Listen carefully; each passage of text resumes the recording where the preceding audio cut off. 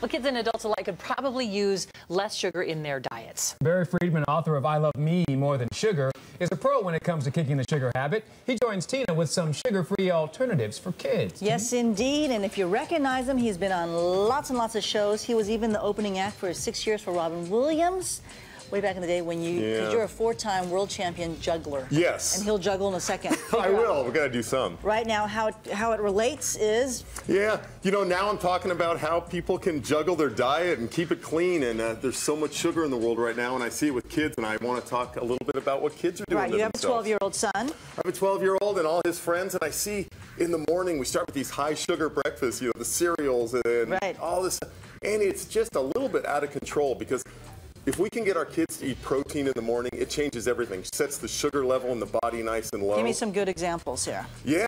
So what we can have is oatmeal. We can use oatmeal filled with all kinds of protein, flaxseed, almonds. And hey, none of this stuff sounds crazy for kids. I have a great recipe that I want to help you understand for kids. F is fruit, great sugar in fruit. U is understanding that time takes change. Change takes time. You know, they're not going to be eating Lucky Charms one day and banana chips the next day and thinking they won the lottery. And then N is never make them feel bad about it, wanting to be kids. Kids are kids. And if we can model excellent diet, we have a great chance of helping them live healthy. Right now, we're in trouble with kids. We're in trouble with what they're eating. This is not unlike 1966 when Congress demanded that we start putting warnings on cigarette labels. We're heading that way with sugar. It's a bit out of control where it's at. So you show me some good examples here. You bet. Egg. This is great. And getting kids involved in food. You know, sometimes food is this mystery for kids. But you know, just letting kids slice their own egg and enjoy that food is sometimes all it takes is just having some fun with it.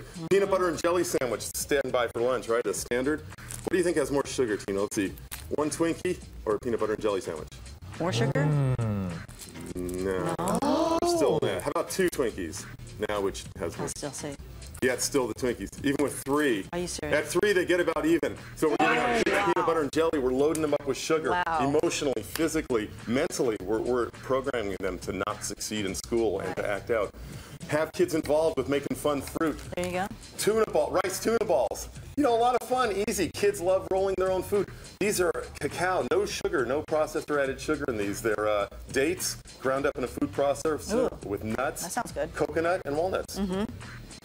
These are great substitution. These are just corn cakes. Easy to make a sandwich on, and they're crunchy. Kids love them, and it doesn't have all the sugar. It's got no sugar. Right. So, don't keep them hyped up. Okay, we want to see the juggling. Okay, here we go. A little bit. We got to. This is interesting and all, but you know, come on. Yeah, it's fantastic. I'm going to throw something in the air, Juggle Boy. This is, hand me that. Hand me that. That's an 8-pound bowling ball. Oh, my gosh.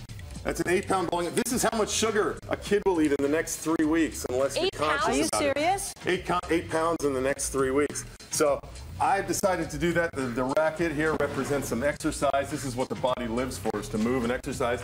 And then an apple, absolutely the healthiest type of sugar in the world. So these 3 things, I think you can see which one's causing the problem. It's this big beast.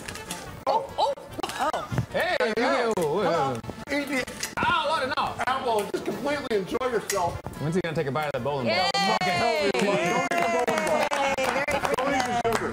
All right, so next hour we're going to talk about the adults because we kind of have a problem too with sugar. I know I do. And then he even brought a bullwhip. He wants me to hold something. I don't know. We'll find out about that. I'm not sure exactly what that's about. I was picturing that bowling ball crashing through our floor, and I thought, you're going to pay for that. Okay. You're going to pay for that. Nope. All right, his book again is called I Love Me More Than Sugar, Barry Friedman. All right, stick around for next hour. Okay, team.